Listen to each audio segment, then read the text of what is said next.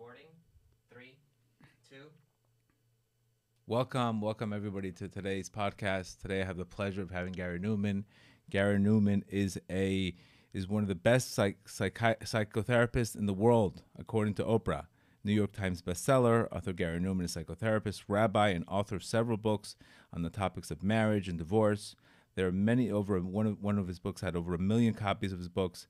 He has been appeared over 50 times on the Today Show, a dozen times on Oprah Winfrey, NBC Dateline, Katie Couric, Steve Harvey, Good Morning America. Oprah referred to Gary as one of the best psychotherapists in the world when she heard of him. And Gary is a tremendous. I know he's also helped the Jewish community, and we have many friends in common, and many people that I know have used you, and you've saved a lot of marriages. So Thank Gary, you. it's a pleasure to have you. I myself have gotten tremendous benefit from your talks and from especially the Sane talk in South Africa, and I'm just happy to have you here. We have a lot of people that are single, married, and really we want to give them the best advice. So again, please thank you for having you here. Thanks for having me. And listen, I appreciate all you do for people. It's wonderful to inspire people, and you do a great job. And people are talking about you and loving what you're doing, and you're doing it out of the goodness of your heart. And that's the best way and only way to do it. Thank you so much, Gary. So Gary, we're going to start talk a little. Tell me a little bit about you. How'd you get into this? How'd you get into marriage therapy? Well, I always wanted to be a shul rabbi, and did that for a little bit. Got my psychology degree. When that didn't work out, because as they say, not a good job for a nice Jewish boy, right. I left that and went into to be a psychologist. Now, it's interesting how I got into marriage therapy, because it's really been a big love over the last 35 years that I've been doing it. It really started, the first thing I started doing was helping children to divorce. There was this population of children of divorce all over the world, and I really felt for them, and I created a program to have courts mandate if people are going through divorce. They had these programs for parents that I had written, but I wanted to mandate something for children. So I'm happy to say that over the years, over 300,000 children around the world have gone through my programs, where they sit with other children, 8 to 10 children at a time, and they see the similarities, the differences, they get support from each other. And when I saw how many children divorce, I studied their drawings. I wrote my first book, Helping Your Kids Cope with Divorce, The Sandcastles Way. The Sandcastles program is the name. Boy, I just, you feel for these children, and they go through so much, and they are so misunderstood and so neglected. So once I did that, I said to myself, if I really want to help children divorce, I could really work on trying to help their parents stay married, because that's the real thing to do. Right. And the next many books I wrote was all about studying marriage. And I studied failed marriages versus successful marriages, and did a lot of research, 2 major research projects internationally that are the subjects of 2 of my books. And really started to find some real, at the heart, what's going on with so many marriages, and have been applying that, trying to uncomplicate the way everybody makes marriage so complicated. And I don't know what, trying to really get to the heart of it and make a difference. I mean, the statistics are definitely against us. First-time marriage is 50%. Second-time marriage is 75%. I mean, you're almost a chance not to make it. Right, exactly. So Second time is like 60, approach. Third time is like Right. 72. So just when you thought it was safe to date. Wow. And I always tell people, if you're not going to really work on yourself, then what are you doing in your second marriage? Because people always say, be warned, anybody who gets divorced.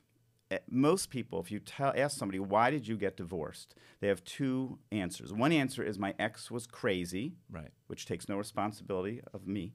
The second one, I was young and stupid. Again, another answer that says, I don't really have to search into myself. And then you marry the second person, and very often, wherever you had in the first, you tend to find the same kind of person. They look different, they sound different, but personality, the way they make you feel, the way they react to you, you start to feel the same way, and people realize that they're in the same spot. It's also having kids. It's amazing how because so many people have lost their self-esteem because of bad divorces, and it's never too late to have a happy childhood, I guess, if you're able to not make it about you. Correct. Divorce is tragic for people. It really hits us to the core. I mean, we get married primarily, everybody remember this, to be built up. I got married because I want my spouse to build me up. I didn't get married for my spouse to criticize me and tell me what I need to do differently, and that's not it.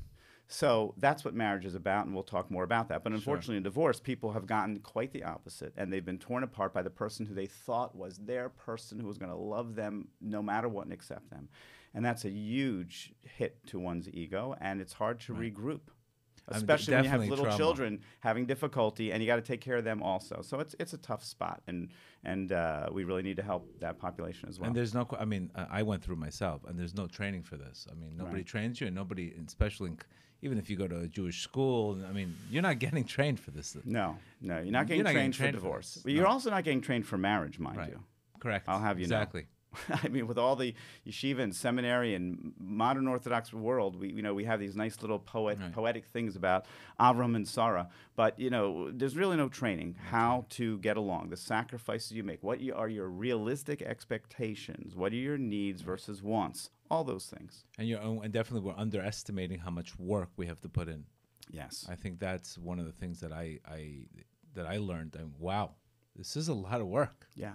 This People is a will say lot of to work. me, is it too much work? Maybe this marriage isn't right because I have to work so hard at it. No. Correct. No, that's not the definition of it being too much. I mean, hard work is normal.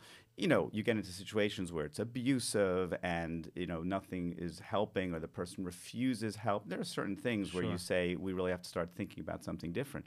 But, of course, it's work every day, but it's loving work, and they're supposed to be filled with a lot of good moments, which you're supposed to appreciate and you're supposed to remember. We're very quick in life to take for granted what's Right. good and hone in on what needs to change, and that is a disaster for a marriage. The spotlight effect. Like Correct. we always see what's wrong, not what's right. Right.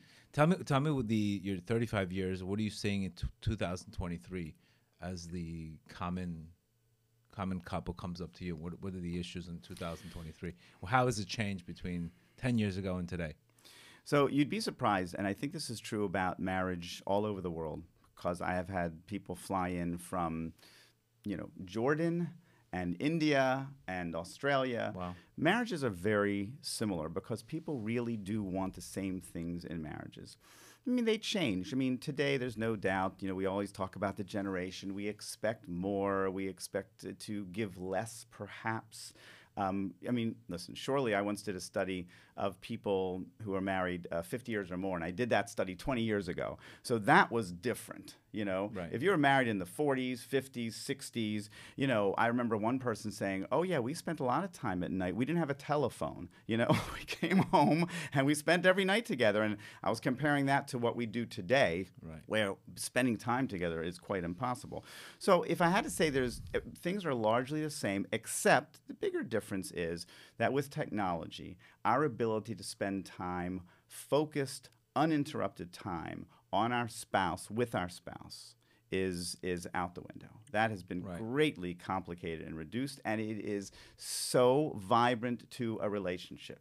And I'll tell you this right now, Gedale, because if you say to me, what's one of the things that you've learned over the years that are important to the heart of a marriage?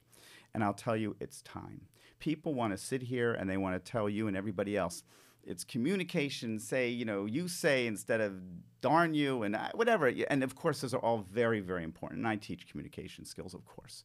But it's a non-starter if you don't have time together uninterrupted. So when I did my study, we saw that the people, it was fascinating, it started to plot along the research. The people who said that they were happily married, I asked the question, what on an average daily average basis, how often do you spend time every day uninterrupted talking?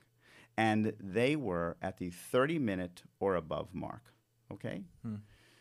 The unhappy couples were below 30 minutes. It became very clear. 25% of a day, daily average. Doesn't mean you have to do it every day, Right. but it means if you spend an hour this day and not next day, whatever.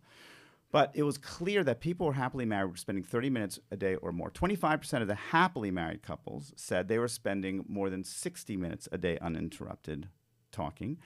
25% of unhappy couples said they were spending less than 5 minutes a day Wow. So you started to see that you could talk about how wonderful you are and how much you love each other, but if you are split so many ways that you just don't have the time to sit and talk and catch up on your day, then you're Right. going nowhere. You got Your a roommate. roommates, and worse than that also is you're sharing your day with somebody, but it's not your spouse. You're sharing with your coworker, maybe an opposite gender coworker, but you're sharing with the guys, with the women, with the whoever, and you're not hunkering down with your spouse and just having that loving time to connect. And it's a disaster for marriage because you have to have that. And it's easy to lose it.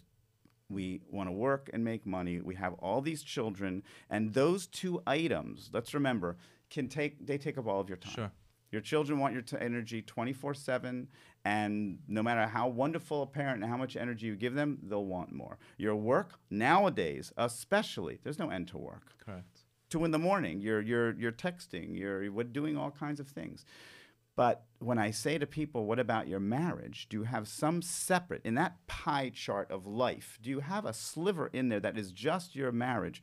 Most people would say, I don't, which is why most marriages are either divorced or unhappy. Lack of presence. Absolutely. But if they don't have even time for their spouse, they don't have even time to work on themselves. So even you could see how this is just a disaster. Yeah, they don't have time to work on themselves at all. Now, people they might go to therapy and work on themselves more than they work on their marriage. Right. It's just that people expect love should just be going on its own. I fall in love. I don't think about it. I don't have to do anything to make that engine work. And you're just not putting any gas in the engine. It doesn't work in any other part of your world. If I said to you, I'm going to give you a great business, congratulations, $20 million, here's the building. You're going to spend 16 minutes every 3 days on it. Focused. Bingo. What's going to happen? It doesn't work anywhere else. But for some reason, for marriage, we just think it should just coast along, and we should just be so happy and understanding of each other and so in love, and it doesn't work. I work a lot with singles, and I do a lot of these singles events. And one of the lines that Rabbi Rush said to me, which is like, you can marry the best person and have the worst marriage, and you can marry the worst person and have the best marriage. So it's very similar to what you're saying. It's not the person. This is why, when I got remarried really quick because I knew it was going to be a process. It was going to work. Right. Where today you see so much of indecision, waiting for the right one to show up, they don't understand. The work has to be done. Correct. No matter who you marry, and 90% of the people who you end up marrying end up changing. Have you seen that? For sure. All the work happens after you hit the glass at the chuppah. That's when it all starts. What you do then is going to make the difference. And everybody needs to know that once you get married, people will change. Correct. It doesn't stay by the rules that you decided at the beginning because we're living beings that change. We discover new things about ourselves. Some of those things wonderful, some of those things terrible. We remember... People remember things from childhood that they didn't even know got them down. They have relationships with siblings, with parents that affect them. A parent passes away. We talk about the midlife crisis. Something happens in life that causes us to be pushed off our mark. The human being, I like to think of it as a juggler. We are keeping lots of balls in the air. And sometimes when something happens that just pulls one hand down, we just don't lose one ball. They all come coming down. Right. And that's the time when spouses have to pull together as a team. And if there's another thing I always try to explain is that you two are a team. A teammate, if you're playing a game, you're in the NBA, and one of your teammates is not pulling their weight, if you sit there and scream at them and say, pull your weight, darn it, do your thing, and I'm not helping you, then you're losing. Right. It just doesn't work. You go to your teammate and you say, listen, you need to help here. How do I help you? How do I fill in during this time while you're getting stronger or getting yourself back on your feet? That's what a team does, and that's how they win. So my father-in-law, may rest in peace, was a giant of a man, a judge for 37 years, and he would always tell people and remind me, he said, remember to, as a team, attack the problems. Don't attack each other. Nice. It really sticks with me. Don't go down with the ship. Bottom line is. Yeah. And how do you see this? As you see this constantly in obviously people changing, with Jews, religious levels constantly going up and down. How do you deal with that common conflict? One person gets more religious, the other one gets less. When is it grounds for divorce? When is it not grounds for divorce? Right. This is a very common situation. Well, a lot of judgment happens when one Sure. gets stronger and the other one, instead of understanding. And it's funny how we have 33 days just to work on our character traits. These are the days of the Omer. How the Torah is like telling you this is what you got to work on. Yes. Yes. Explain to you, what do you do? What do you do with couples that are one's religious, one's not? I think it goes both ways. So being that I'm Shomer Shabbos, so people will come to me, and the person who's getting more religious will always think they got me. I'm on their side. Wow. Because they're going to tell me, well, of course, you're not going to tell me not to become more religious. So here's the deal. Yeah. For some reason, God put you two together. Right. Becoming more religious and more spiritual, wonderful. I'm a fan. I'm a proponent. But that doesn't mean that you get to, in a marriage, drive off by yourself, become whatever you want to become, and suddenly turn back and say, hey, now, you, over here. That's not the way it works. So you might want to become more religious. But now you have to think to yourself, how do I do this in a way that includes my spouse? So that might mean Rabbi so-and-so who speaks to me might not speak to my spouse. So now I have to go find a rabbi who speaks maybe a little less to me, but still to me, but also speaks to my spouse. Maybe I have to go slower in some directions or faster, but not expect those changes from my spouse. So what happens with religion, the mistake that people who are becoming more religious is that they feel that they are right. And that's always dangerous in a marriage. I'm right, you're wrong. You have to do what is right. As opposed to, I'm learning something new that I feel is correct, it is meaningful. How do I share this with you? Most spouses who are healthy and in love will go anywhere with each other. That's the way it's supposed to be. We're supposed to practically not recognize ourselves 35 years later. Especially, imagine you have children. If your child suddenly, I had a child who became a jujitsu expert, whatever. Believe you me, when I got married, I never thought I'd know anything about jujitsu. Look at me, I'm not doing jujitsu, but I knew all about it. Because you learn about those you love when you're brought into it. So I think everybody has to think about religion as something that's another meaningful, important part of my life. So the person who's not as religious should not start saying, oh, you're going to make me, or now you're going to want me to eat kosher and put something on my head or do this or do that. Instead saying, okay, if I'm with my spouse and it's bringing more light to our lives and more fun and more interest, then let's do that. But honey, please, let's do it in a way that does speak to both of us. And we have to remember that God made genders very differently. So what is meaningful to a man is going to be different and not as meaningful to a woman, and vice versa. So very often, again, you have the religious person running off, becoming very involved, what he or she specifically sees as meaningful. And it doesn't necessarily speak to the spouse, because the spouse is going to attach to God in a whole different way. Right. I remember I once had when I was rabbi, a rav of a shul, I once had someone come speak, and his thing was he had a picture of him as an 18-year-old hustling pool, and now he was a chassid with this big beard. And he said, and I asked him, I said, what made you from? What did it for you? How'd you go from pool hustler to chassid, And he told me the Kitzer Shulchan Aruch.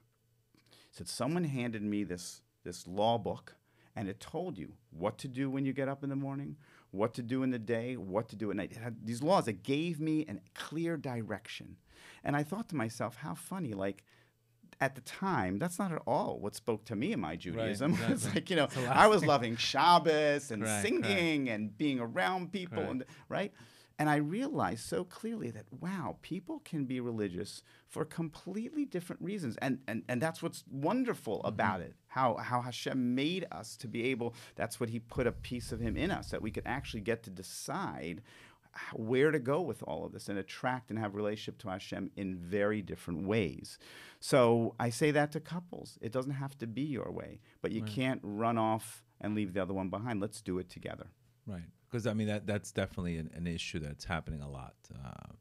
And again, it's not really one job to the other one's job to fix the other one. And we think, hey, my job is to fix this person and to fix that person. And the more you push it, the more demands people walk away. Like Rav Dressler says, when the demands begin, love departs. Right.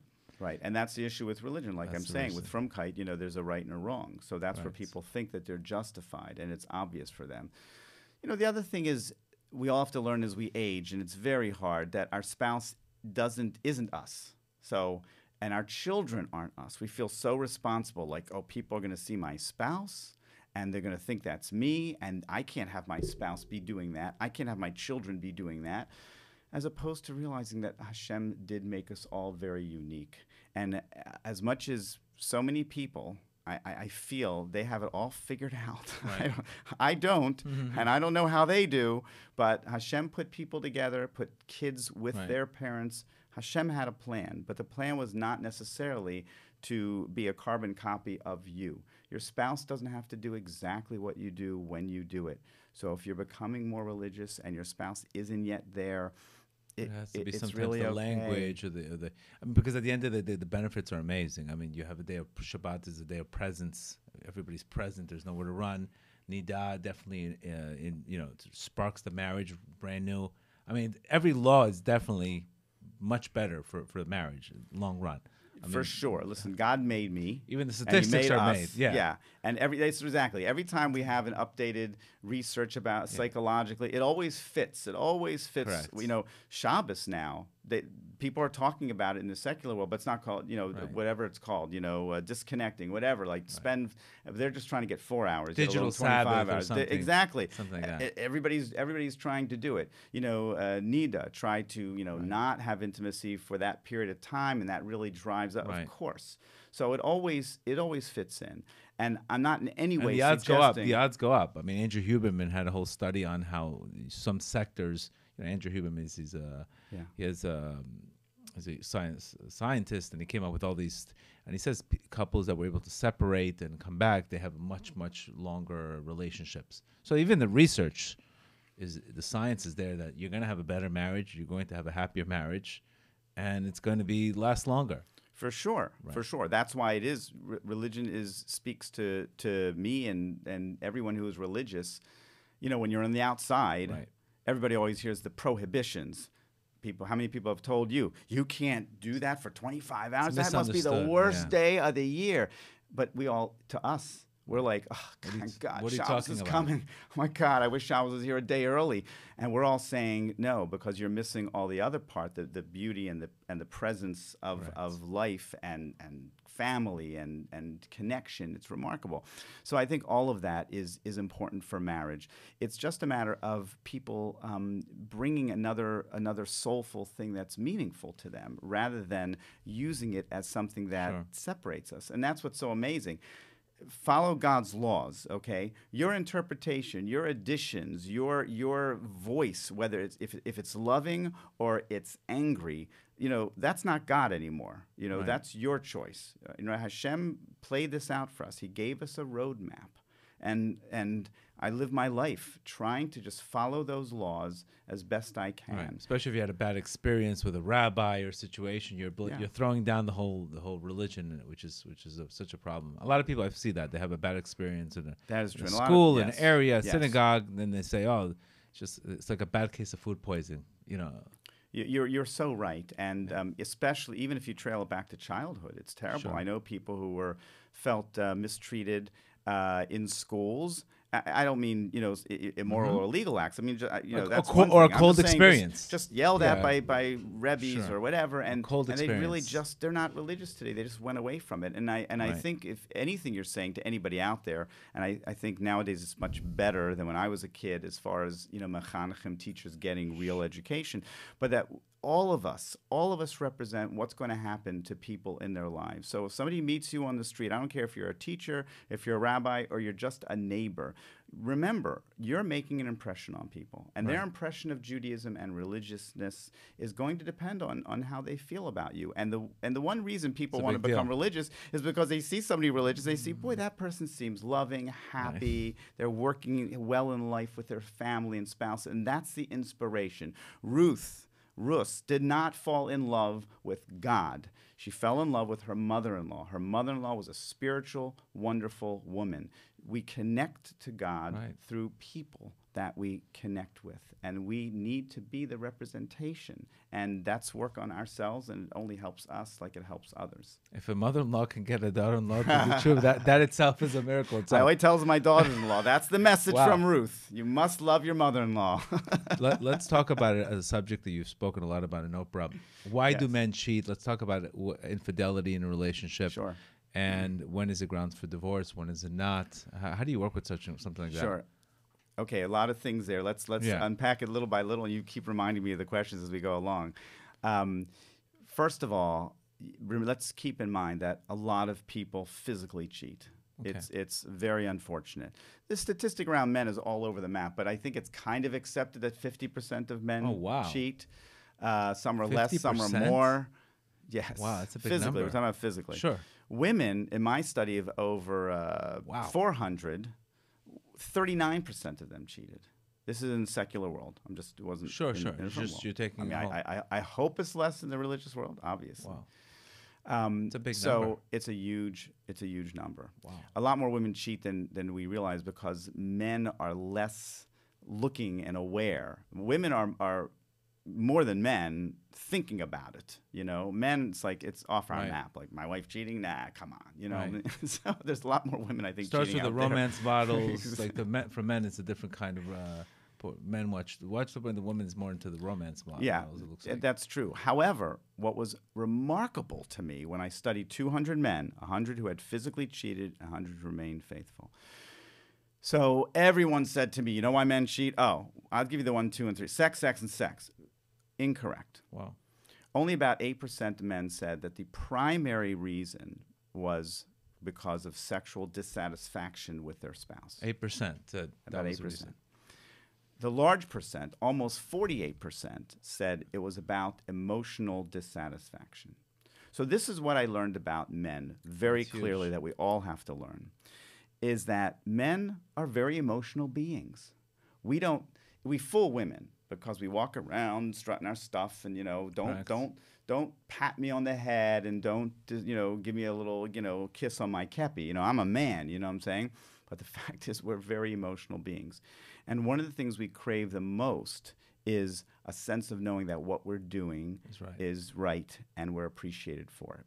So here's the example that I give that I think men really relate to and women relate to.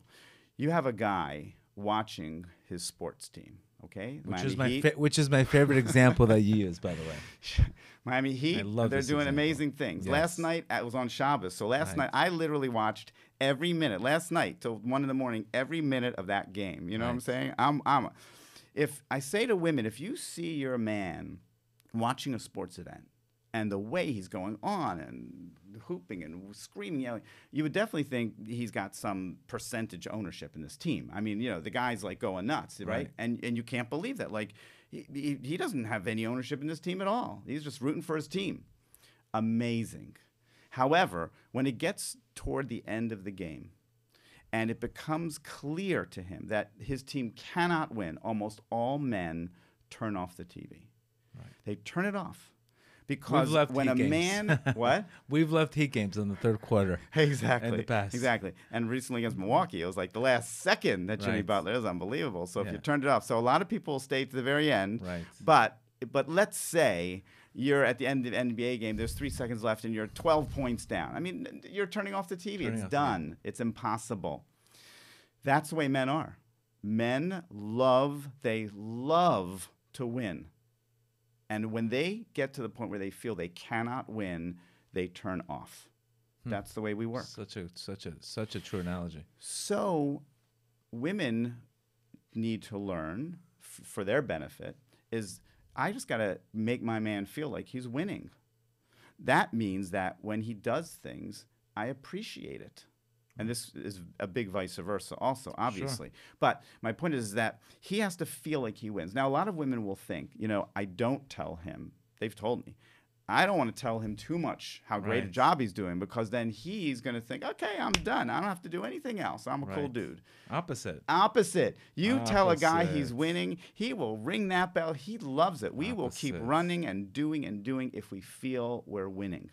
So one of the major things that men, I found out, the difference between men who are cheating and not cheating, was the sense of appreciation. Men who feel appreciated by their spouses, they really love to be around their spouses. They love to give more. They love to do more. They have energy for that. And men who feel like no matter what they do, they just can't win. They just can't win. Check out. Those are the ones who check out. Now, again, I got to make this caveat because I was on Oprah. I mean, I don't want thousands of emails that say I'm not justifying cheating. It's ugly. It's disgusting. You have other options. You could divorce. It could be divorce. Doesn't mean divorce. Don't cheat. Do not cheat. I always no tell matter people what. the same thing. You know? Divorce. Don't cheat. Get help. Whatever whatever you can. Don't cheat. But the point is, if you want to know, and we're not just talking about cheating, you want to know what's making an unsuccessful marriage. The lack of appreciation is the main thing. So when people come to me and say, what's the one thing that you would tell any couple that would change your marriage immediately? And they always say, communication, right? I say, no, it's appreciation. Yeah. Because when men, and now let's talk about women, what we've done to women in our society, we've really given them a bad deal, okay? We told them years ago, don't work, stay home, stay pretty, have children. Well, that was dismissive. And that turned out to be ugly. So we said, oh, now go work, and we'll split the thing. We'll split all the work at home, and we'll split all the time and all the chores. Bupkis. So, so women now, they have to work. They have to take care of the kids. They have to do everything. They have to do everything. And like guys are looking at them and saying, yeah, well, so yeah, that's what you're supposed to do. You know what I mean? And that's the number one killer of appreciation. I will take couples in my office, and I'll say, look, I'm going to give you 10 minutes, and I want you to write down an appreciation list. What do you appreciate about your spouse? They don't need 10 minutes, 2 minutes. They can barely crank out 2 or 3 things, and obvious things are always missing from the list. Well, what about the fact that she's a great mom? What about the fact that, she works? What about the fact, or the same, great dad, and they always say, oh, well, she's supposed to do that. He's supposed to do that. Like, you don't get appreciation for what you're supposed to do. Well, 90% of our effort every day is what we're supposed to do. But you don't think I'm supposed to be appreciated for it? You're only supposed to give me appreciation when I do something way above the call of duty. You got to be kidding me. I want to feel appreciated for the things I work so hard at on a regular basis. So she has resentment, and then basically they're playing resentment back and forth. Sure, everybody's feeling like, you're unappreciating, you're unappreciating. So what happens? I do less and less, and I don't care more and more about what you want, because what's the difference? And that's when people feel they're in this rut. They're in this rut, and we're going nowhere, and it's just getting up every day and doing the same thing.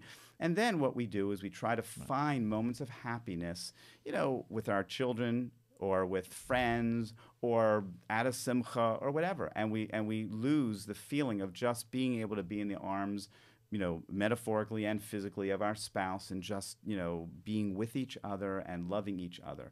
We get married because we want somebody to accept us. We want somebody to look at all of ourselves, all of us. If we look in the mirror and we only see our negatives, we all look ugly. We want somebody who could look at all of us, see all those negatives, but see all those positives and sum us up for good. And that's what appreciation is. Appreciation is, you're a lot, okay? But everything, when I say thank you, you're wonderful this way, that way, I have summed you up for the good.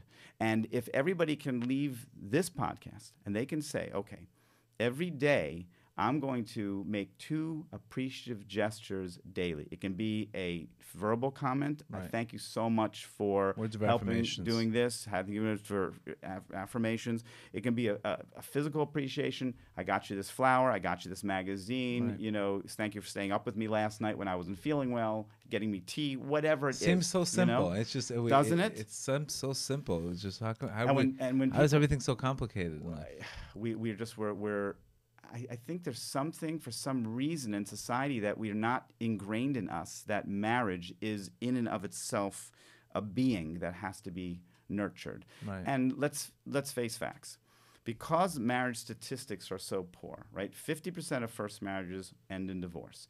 But what you don't realize is that the other 50% that remain married, okay, only about 25 to 29% of them are happily married. Okay, so on your first chance, you got about a 70% chance of being unhappily married or divorced. You know, so what does this mean? It means that most people were raised by parents. They didn't have a good marriage either. Correct. Right? And their parents didn't have a good marriage. So I think it's this thing where like it's ingrained in us. Like hurt people hurt others. Exactly. Right. Hurt people. And we're just not learning. It's not ingrained in us, this concept. So, and even when you go to classes, I mean, I think there are now more than ever, classes in Shurim about, trying to be kind, and trying to work on your marriage. But it's just, you have to say to yourself, what have I done for my marriage lately? What have I done for my marriage lately? That's the way we raise our kids. I don't go to my kid in third grade and say, I love you. I got to work really hard on this project. In about 3 months, let's go on vacation and let's, catch up, right? It's ridiculous. But we do it to our marriages all the time. Yeah. We don't talk, we ignore, but we're going on vacation in 6 months. We're going on vacation, honey, for 7 days, whatever. Done. Let's talk about the date night because you brought it up. So that's one thing that's one thing I've always the date night thing is, I think it's crucial. Date night try to 2 days away, vacation also once a month. Yeah, that's good. That's great. Yeah. Let's talk about date night. Yeah. So I love date night. My wife and I did it for years and years. Still do. It's just easier when you don't have kids, so it's much easier. But what we did when we had 5 kids, thank God, we have 5 kids when they were little.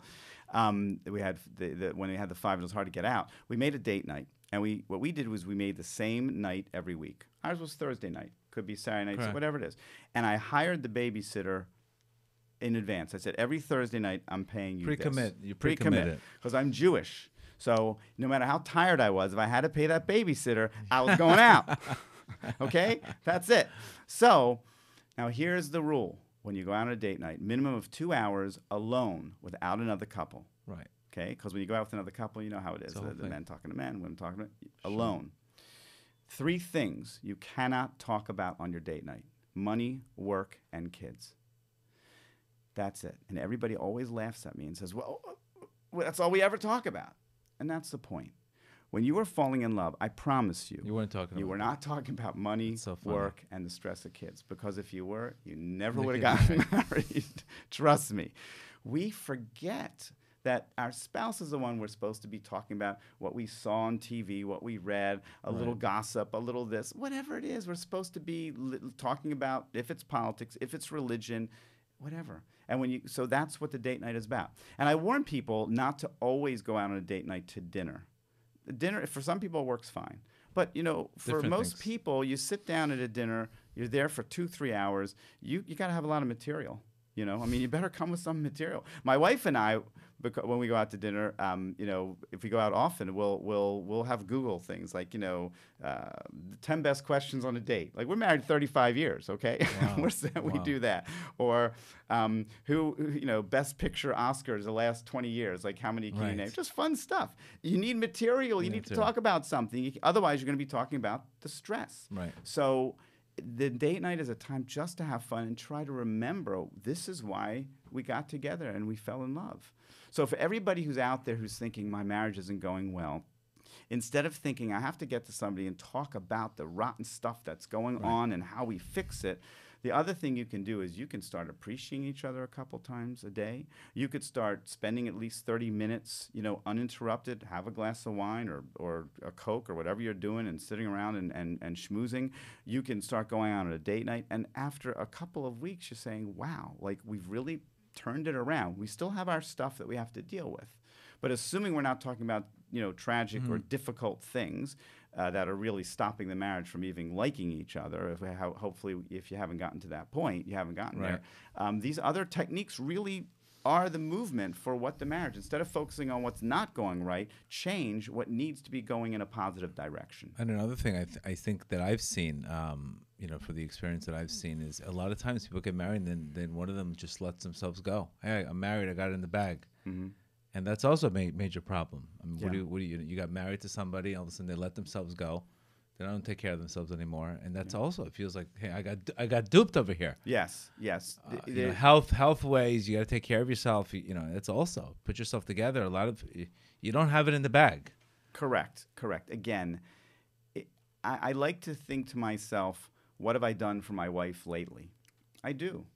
What is my add value to her life? What's my value add? I think that's the way you say it. Sure. Right? What's my value add to my added wife? value. How did we what am I add doing value here, to this right? relationship? Am I just and I think we all have to be kind of honest with ourselves. What am I really adding to my wife, my spouse today? And if you're going to say, well, money, I don't know, maybe, but they could get, I take care of his kids, or I don't know. That's not the answer. Right. The answer's got to be, what am I doing? It's got to be the love, the interest, the support. What does that translate to? Because everybody says I love you, and everybody says love and whatever, but love really is an action, and it's got to be consistent. That's very important. Consistent. A lot of people get confused with that because they say my spouse loves me, he or she says they love me, whatever, but they love them on a Monday, but Tuesday through Thursday is hell, and then we gotta. That's not love that's sustainable. Right. I often say to people, I understand you. I really, really understand you, but that doesn't mean that your marriage is sustainable.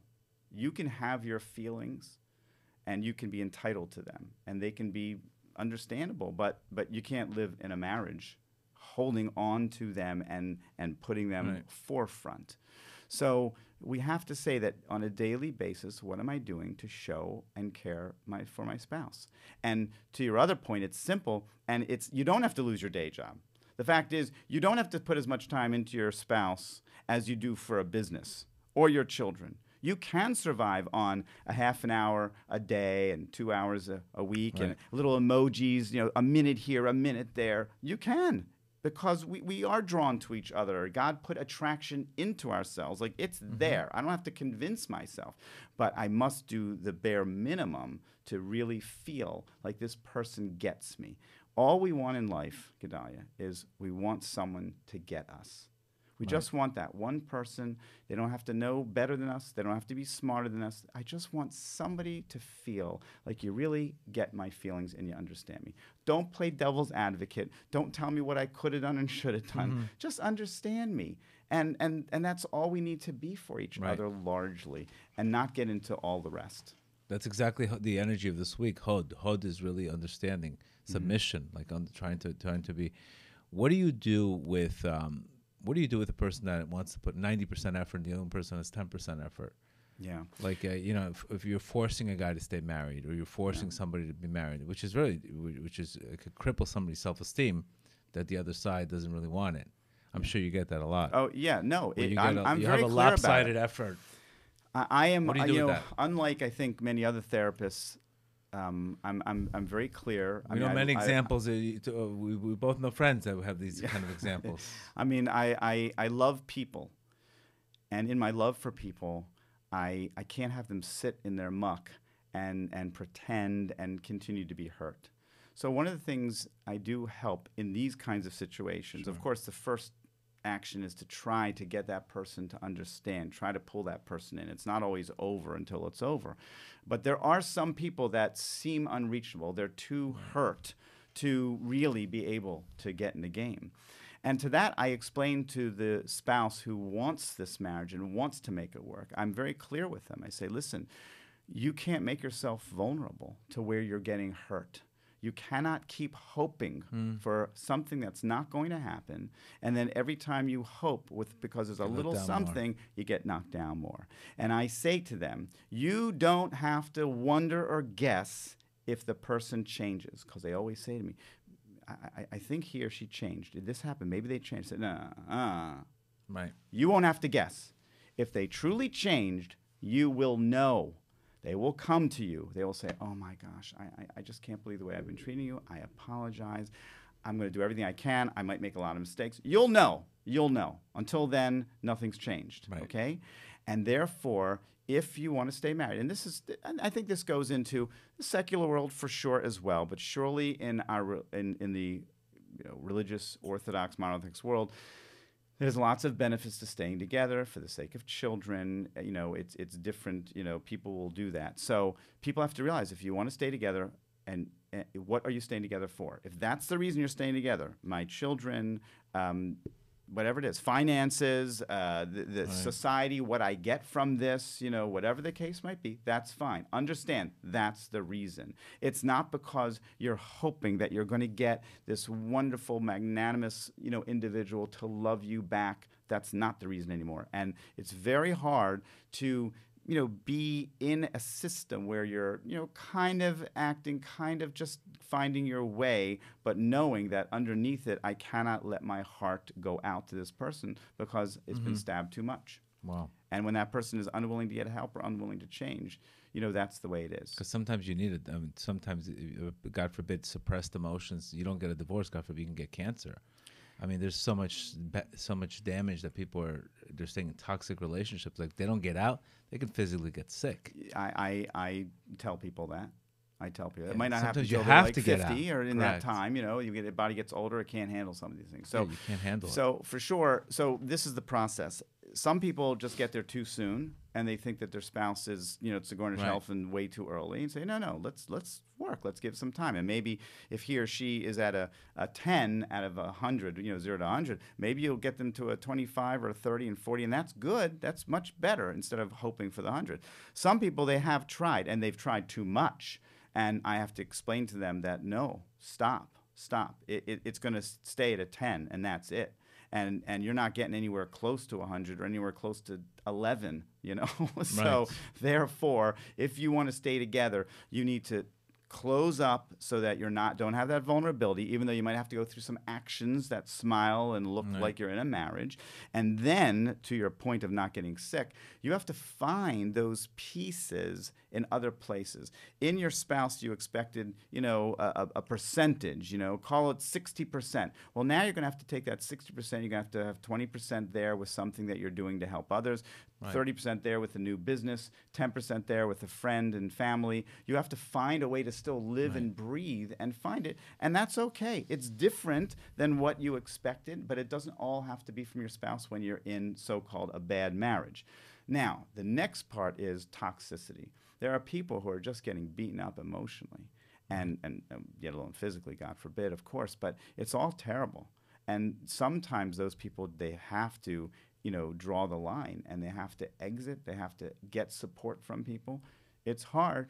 There are a lot of families that don't want their sons, daughters, brothers, sisters, getting divorced. They don't get the support that they need, but they do. But they need that, And my daughter went through a divorce, and it was challenging, but you as family. I'm so proud, my wife and I, of course, but of her 4 siblings. You really come together in order to help the children and help the person and make that person feel that it's okay and it's better for you under the circumstances. So it's a crucial piece to be able to say to somebody, look, at this point. To your point, you can't get sick over this. You can't give your life to somebody's, toxic self. Right. That marriage was never asked to give.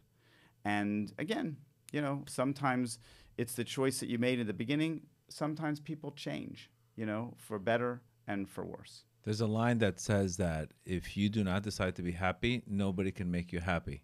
Mm-hmm. And if you decide to be happy, nobody can make you sad. But if you decide to be sad, nobody can make you happy. So it's really, really, really the inner game of recognizing that person's limitations and not losing God forbid, our self-esteem because of these relationships. What advice would you give to singles today? To singles today. Do you have any clients that are singles? Oh, sure, of course, yes. Engagement? Do they have a pregame talk with you? Yes. But I think the ones who come to me really work on themselves. That's usually what I am. I'm not someone who's just. I'm inspiring to whomever I'm seeing, but I really want people to dig deep and see what's going on for themselves. So, people come to me are usually have had some difficulty, getting their rhythm in dating. And it requires them to really look at themselves. Where do I come from? What is the world, my childhood, my adulthood? What's the message about myself that I received, and I don't even realize that I see life through that filter. We all have a filter in our brain, and The we're inner seeing child, ourselves. right. Exactly. What am I deserving of? Am I deserving of love? Am I deserving of, a tough going, keeping me on the hook? Am I deserving of rejection, acceptance, rejection, Right. acceptance, You know what I'm saying? Like, what? What are you doing? So it really comes down to people, be honest, look at yourself. Ask yourself, what kind of marriage do my parents have?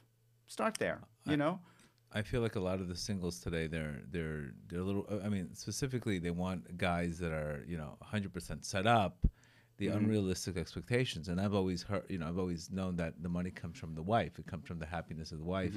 And anybody who tells you once they got married and they had shalom, they've been more successful, and in every area of their lives. Yeah. So it's not like sometimes we need to also jump in with the muna that things, if you have a happy marriage, you'll be blessed, etc.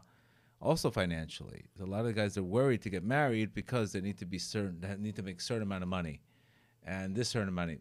But the blessing really comes from the wife. It really, really comes on the process. So I see a lot of the guys they're scared to jump in because they're worried that they're not going to make enough, etc. So there's got to also be a point of emuna also. Yeah. Again, I have the amount of children I have because Hashem told me to. I mean, I have 5. I don't have 15. Right. But my point is, I don't know. If I was really, really a secular person, maybe you stop after 1 or 2. I don't know. You get a set, male and female. I don't know. Sure. We make a lot of decisions in our life based on what Hashem wants from us. In a way, I think we're terrific that way. Listen, as a departure from what you just asked, we'll get back to it. But we Jews were guilt-ridden. I go to sleep at night. Did I daven much? Did I learn enough of my daven? I'm always thinking about what I didn't do. So something right. And then sometimes I think, oh my gosh, Hashem must be so happy with all of us. Correct. We think about all the hours we're Shabbos and we're learning and we're davening, we're talking to each other, and how it's wonderful what we're doing. He must be thrilled. So the point is that we follow Hashem blindly. And, with a proper attitude and relationship, we trust in him to do what's best for us. And we don't know what's best for us. Right. He knows. And life is up and down. So we just can't expect it to be smooth. Anybody who expects it to be smooth, and that's a lot of problem with today's generation, is they expect smooth sailing and have difficulty understanding that it ain't smooth sailing, and building up things takes a long time. Marriage, business, children. Once you build up, everybody in this generation, not everybody, people think, well, I'm there. I'll never have another problem again. Untrue. That's just not the way. Hashem is working us. He's testing Avram's chesed by saying, kill your firstborn. He's testing Yaakov's honesty by telling him to lie. Out of your comfort zone. You're us. completely out of your comfort zone. Because that's what makes us stronger. That's what develops us. I don't know why. Ask God. 120. I can't wait to hear more and understand more. But for now, that's got to be the message, that there has to be a munah. Now, to your point, there is a bit of a marital issue when, to what you're saying, if the guy, let's say, is set up and he's already developed, and then she comes in, there's a problem to that. Unreal. The problem to that is when you're not building together, then he feels more ownership over what he's done. Like, you weren't here. I did this on my own. Now you want this, that, whatever. No, I mean, there's a sense of ownership, as opposed to when you're married together and you build together, whether one is in the other business or not. We did this together. I helped you, whether actually in the management office or just by giving you love, and we feel like we built this together. So I think we're supposed to develop in a way and not be so worried. Now, it goes back and forth. Men sometimes feel they have to be very established because women sometimes are looking for somebody who's already made it, and it's an absolute, or whatever. So it bounces off each other in the wrong way. Right. But what we should realize, and to your point, and I imagine research bears this out, is that when people are in love, they do everything better. Okay, 100%. We know they heal better. We know they get out of the hospital better. I'm sure they do business. They make great businesses that way. I mean, when we have love at home and we come home and we're built and we're out in the world and we feel that somebody's always with us and we have a beautiful family, even though my kids are vomiting in the night and this one's got trouble in school. Yeah. But when we feel like in the end we have so that important. one person, we shine and fly in a way that is beyond. And definitely, today's, I mean, I spend a lot of time on prayer because I know if I want to change a specific character trait of mine, I can Google it up, I can read it. It's not happening until I bring it down into my heart. Yeah. And I said to myself, the most old-fashioned thing is prayer. Some of us are walking around with these, and we don't pray to change. I mean, you can read a lot of things, but it's still in your head. You still have to bring it down into your heart. Yeah. And this is another thing that I said, listen, sometimes you have this issue, you got to pray for it.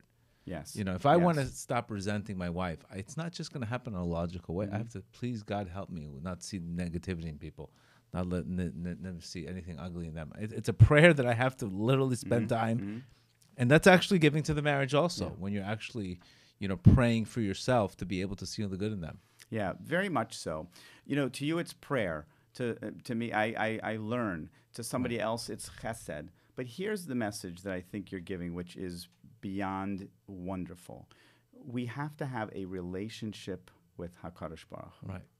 And many people pray, learn, do chesed. They have they have very little relationship. Your point is, I'm praying to God. I'm saying, God, I want to give. You're my therapist. I'm working this through with you. That's what Hashem wants from us.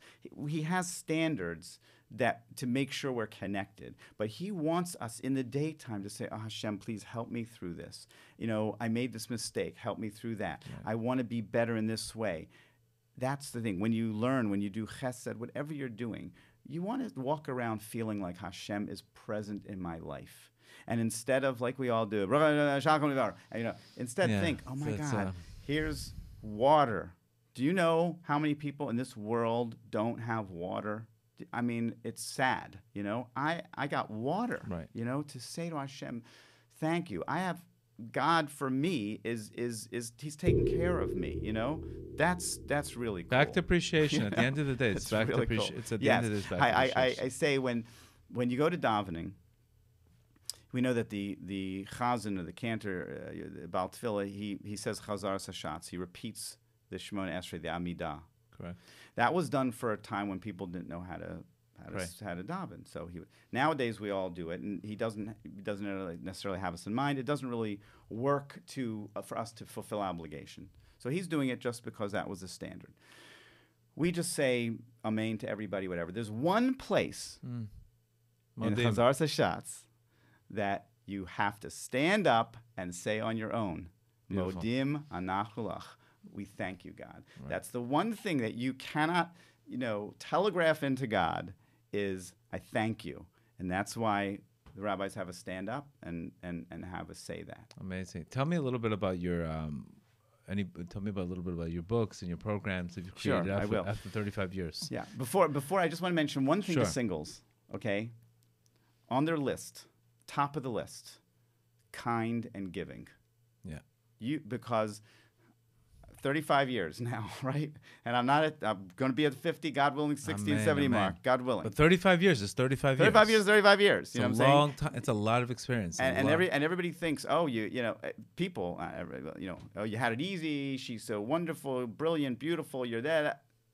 Come on, guys. Come on. Life is hard. It's because the two of us have always been drawn to each other. And both of us are just very giving people, we'll sacrifice, and we're happy to sacrifice for the other person. We would be so tired in bed. I remember when the kids were younger, and we had 5 kids. When we had 5 kids, the oldest was 6. Okay, right. So that means we had a lot of kids crunched together. So we'd be so tired, and we didn't say tonight's your night. Tonight's your night. We knew that whoever had the slightest bit of energy would get up. Because I wouldn't want my wife to get up if I had a bit of energy. And she wouldn't want me to get up if she had a little bit of energy left. That's incredible. And when you think about marriage, you want as much a person who's giving and kind, because you need that more than anything. Yes, love, a sense of humor, good looking. I got it. But at the heart of it, if I had to choose one thing, that's the one thing you want to choose. Wow. If you're dating and the person is not showing that sense of kindness and givingness, it's difficult, it's hard, it's challenging, they're nice today, they're not nice tomorrow, you say something and they're calling you out, oh my gosh. You treat each other Run like you hell, treat the way you go feel about away, yourself. Stop it. Stop it. That's not what you need in a marriage that's going to be long term. Chesed. The world is built on chesed. Absolutely. That's Beautiful. what Avram, and he was the first of all of us. And there's a reason why the first had to be chesed. Before MS and before the other things, it starts with chesed because he understood God made the world through chesed. Correct. We are here because of chesed, and that's the thing we can give. And there is a Gemara that says that if somebody is not a Baal chesed, you can question, you can wonder if they're Jewish. Wow. Now, I'm not saying we should use that as an But actual it's practical in the DNA. technique, No, it's but it's in the DNA. Exactly. It's in the DNA. As far as myself, one of the things that I do love is when people, get back to me. I have a marriage program that's online. If you go to NeumanMethod.com, that's NEUMAM, NeumanMethod.com, and I have an 11-episode marriage program, and it's for people. I mean, I don't have time personally for everyone. I have a full practice. I do my best to include people. But it really helps people. It helps people even if they've cheated. There's a special section there if it's post-infidelity. But otherwise than that, it's talking about all the secrets that I've learned over the time. This is a little taste of what it is and how to really end fighting, how to communicate better. So that's very important to me that I was able to do that. My daughter Esther Neuman, who is also a brilliant psychotherapist on her own, and we've done that together. We also started a podcast called Shrinks on the Street. Oh, I love it. We've done some, and we'll be restarting. We did through COVID. COVID got a little bit in the way, as we did with everything. But rebooting soon. So that will be Shrinks on the Street. Shrinks on the Street, and that's a lot of psychological talk, and more so, it has a lot of question answer, so that people can really get their questions in live, and we can really talk to people and create a community like that. So we're very excited about that. Which books? Oh, there's books. There's lots of books. Good for you. So there's. Emotional infidelity. There's Helping Your Kids Cope with Divorce, Sandcastles Away, The Truth About Cheating, Connect to Love, The Long Way Home, which is interesting. It's one for children who were divorced who are now adults to help them understand and unpack their past specifically as it relates to divorce. Just lots of good things. I Baruch Hashem, that God took this little nobody from Baltimore, Maryland, and let me reach people and connect to Oprah and all these other spaces and you and everybody who just wants to help people. It's a wonderful space to be in. The reason why we want to have these podcasts, because at the end of the day, this is all considered dot, and dot equals mercy. And the Gemara says, black and white, when there's no dot, there's no mercy. So the extent that we get mercy in our lives is basically to the extent that we work on ourselves and we acquire the right consciousness. Beautiful. Thank you so much, Gary, for being here, especially on a Sunday. And it was so hard to get you, but it was so really, this is going to definitely change a lot of people's lives. I hope and so. hopefully they'll contact you. Thank you again, Gary. Thank you very much. Thank you. Bye-bye. Okay, perfect. Thank you, Gary. It was great. Good. It was great.